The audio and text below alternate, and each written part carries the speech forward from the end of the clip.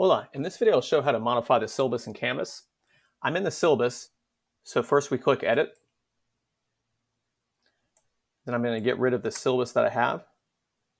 Then click this icon to upload a file.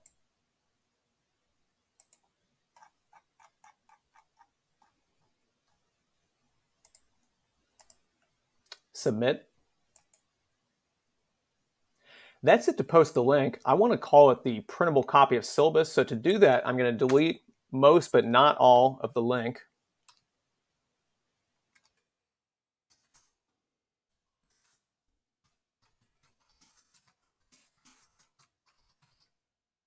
And at that point, now that I have that typed in, I'm going to get rid of that last little piece of the link I didn't want.